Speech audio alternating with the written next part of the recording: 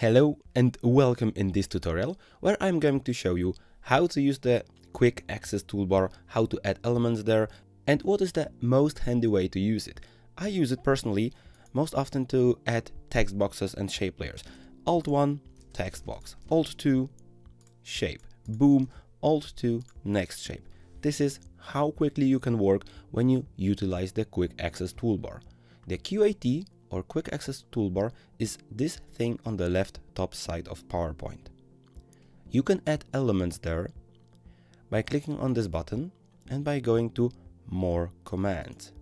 Here you have all the PowerPoint commands and you can put them to the right side, which will be the quick access toolbar. But the far more handy way to do this is just to navigate here in the PowerPoint ribbon.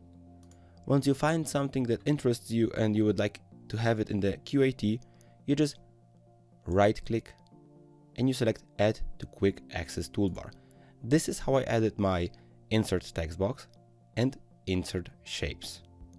I have it at the very beginning, even before the save option, just because if you press your left Alt or Option key on your keyboard, let me press it, you get those shortcuts. From 1 to 10 or even more, because if there are more you just press 0 and a number. And I have my text box on 1 and shape layers on number 2. You can reposition those elements just by going to the options, more commands, and you can take, for example, create a video. You can place it higher or lower in the hierarchy. This way I've managed to add those two shortcuts as the first and second one.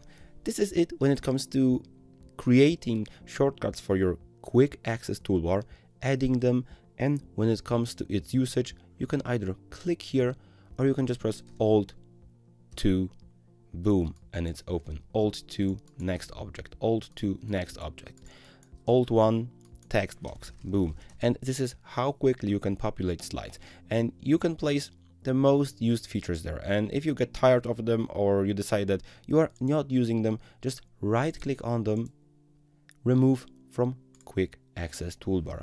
Boom, they are gone. You are completely free to edit and add new ones. I hope this was useful and it did teach you something about PowerPoint. Thank you very much for listening and see you in other tutorials like this.